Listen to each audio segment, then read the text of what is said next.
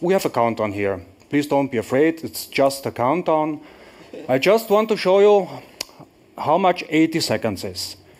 Every 80 seconds, we need a blood product in Austria's hospitals. So after this countdown, there's one red blood cell unit going to a hospital. After another countdown, there's another product going into one of the hospitals.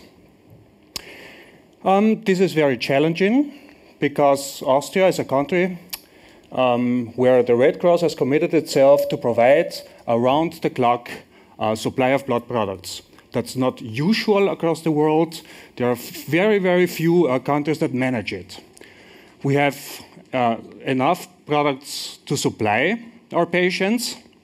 And essentially my job is to find people every day, every week, every month that are willing to donate at the right time to provide the products every 80 seconds.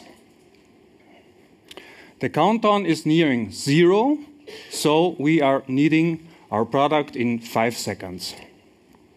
My name is Lars Eberhardt. I'm the head of donor management with the blood services of the Austrian Red Cross, and my job with my team is to get the people to donate. And we've solved a challenge. We have enough donors in rural areas. The smaller the town, the better. Why? In a small town, you have healthy social structures. You talk to the priest, the mayor, and the pub owner. They talk with everybody. People talk with their neighbors. And you achieve donation rates in very small towns far from Vienna at about 9 to 10% of the population is an active donor. In Vienna, the donation rate is a little bit over 1%. To put into context how much that is, in this room, if my calculations are not completely wrong, 1% would be the not so crowded first row, and the rest are non-donors. So we took upon ourselves the most difficult scenario, that is to find donors in Vienna. And the goal was 1,000 new donors for the Viennese Blood Center in 2015. How can this be done? I told you already, in small towns there are social networks that work offline. And of course in Vienna we were trying to find offline social networks, but you don't know your neighbor who lives behind you, over you, on the other floor. And then we partnered with Campaigning Bureau and asked ourselves, how can this be done? And of course, number one, find new donors. Create some kind of easy setup. You don't want high barriers to entry. You want a low barrier. Make an appointment. There is this sense of commitment, because we noticed that when you make an appointment online, it's the same as in the restaurant. Just by committing to something, you increase the rates. And then, of course, the main goal is not appointments, it's to donate blood. And there we found two angles. Number one, there are existing blood donors. Some here, probably or not, are a donor. And every donor has a story. Why do I donate? When did I decide to become a donor? What motivations are behind my behavior? And of course, there are new donors who want to hear the story. They want to hear from somebody, why should I donate? That's something that in the offline communities in small towns works very well. People sit in the Gasthaus at the pub and tell, okay, I donate because. People hear that. And one of the main motivators to donate blood is because some person I care about donates blood. Donor recruits donor. And then is this ladder of engagement. In the past, we worked with the upper 3 steps. You became a donor in our database by donating. So imagine that we set up a blood drive here today, and in the lobby, you suddenly found a mobile blood drive. And we had a coffee break, you go out and see this blood drive. And then we are asking from you to, in seconds or minutes, inform yourself, what is this? How long does it take? What will happen? Will I survive it? Then you have to decide. Then you have to do it. And we found out it's too much. We are asking too much from non-donors. Suddenly, it's like assaulting people at a blood drive. You have to decide, you have to inform yourself, you have to do it. And people then said, oh no, I have an appointment, and ran away.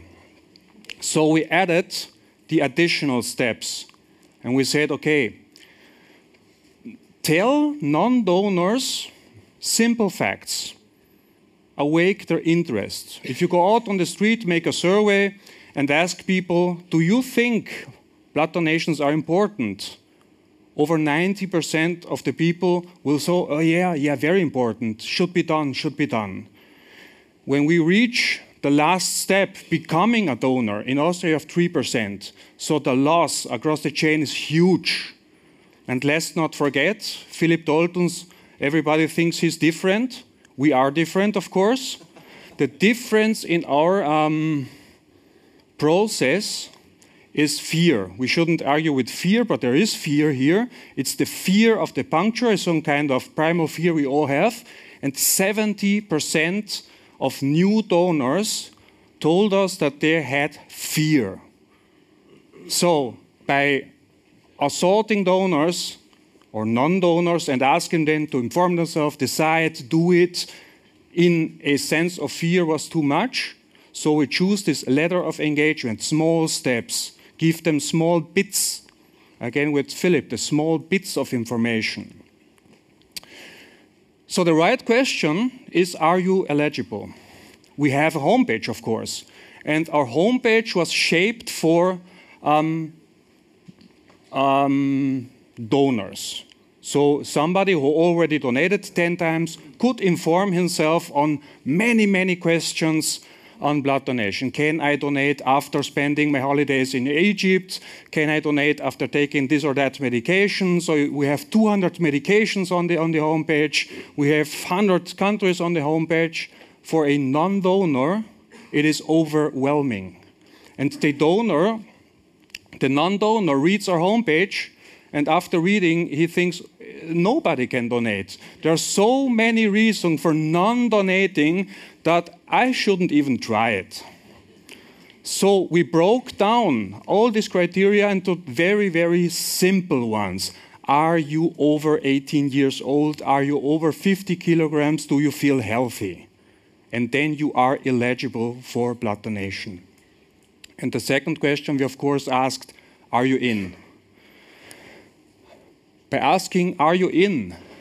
We are not asking too much. We are not asking to inform, decide, and do. We are just asking, would you be willing to help?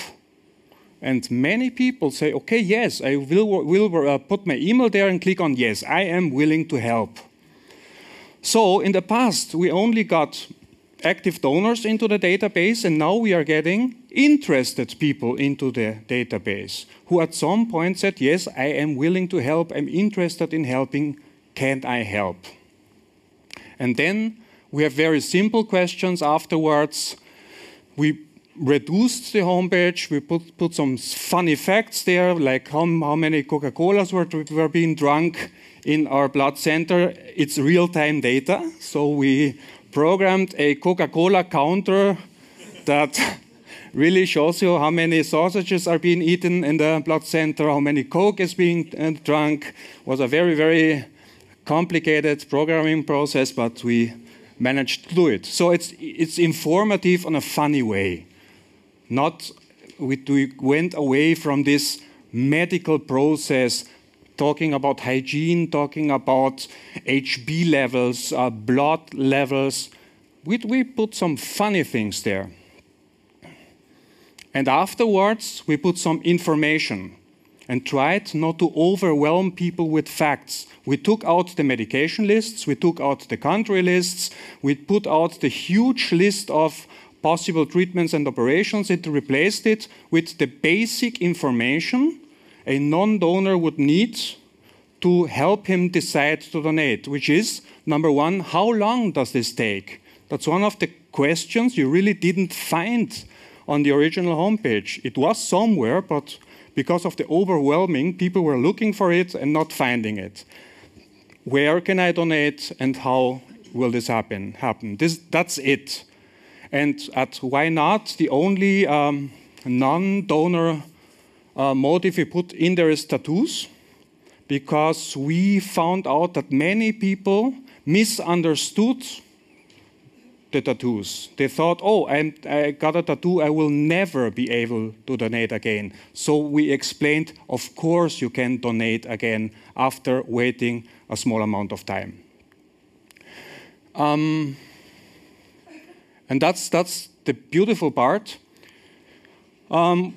We are talking about storytelling, and we could tell the stories by ourselves, but we took the easy way. We took the detour.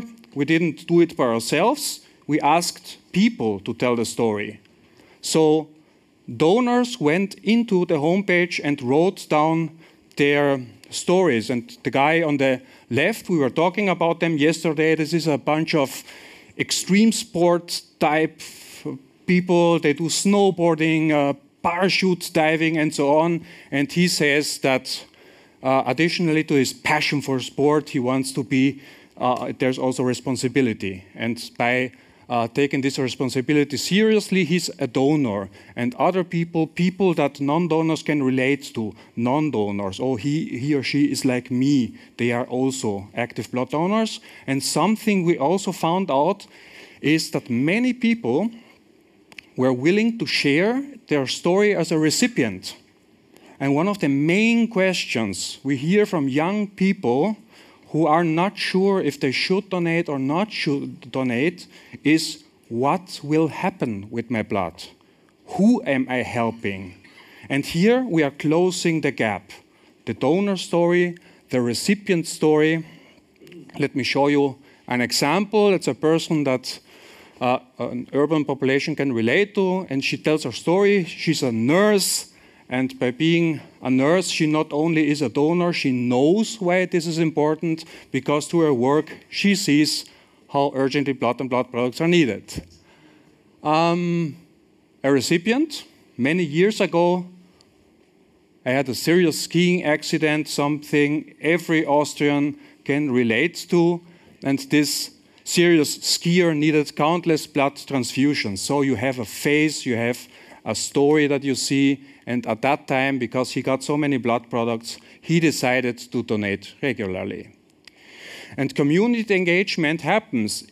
Philip showed us many examples, and the tools you are using here is the same. You on Facebook, you on Twitter, use your online social communities, your online social networks to spread the word. I joined, I committed, I said, yes, I am willing, and share this message on Facebook. And my friends, my network reads, okay, this guy decided to help in this kind of way, probably I can join him. And the initial success is, of course, we had response in the media. The different media outlets were talking about this because this is something new. We managed to spread the word. We used, of course, the email database. We used different databases to send out the link to this page. And evaluation after 3 months, we are just starting. So this is very new. And the initial success is 2,500 registrations. People that are willing to help. They clicked on, I will do this. 1,369 stories were posted, and that's huge. That's, of course, huge. And then we have 152 new donors, which we could directly relate to the tool. And through observation of the people coming to our establishment, we know that there are more of them. I think that many people, just by seeing the stories, by following the timelines, decided to go to donate blood. We see a rise in new donors in the blood center. So there's an additional amount of donors that just decided to go, not register it, just do it because they saw all the information, the stories, they felt engaged and decided to donate. And of course, I wouldn't be very good at my job if I don't ask you to register. My colleague Karina is waiting outside, and you can. We did lock the doors, of course. You can go outside and register if you feel engaged by me. Thank you very much.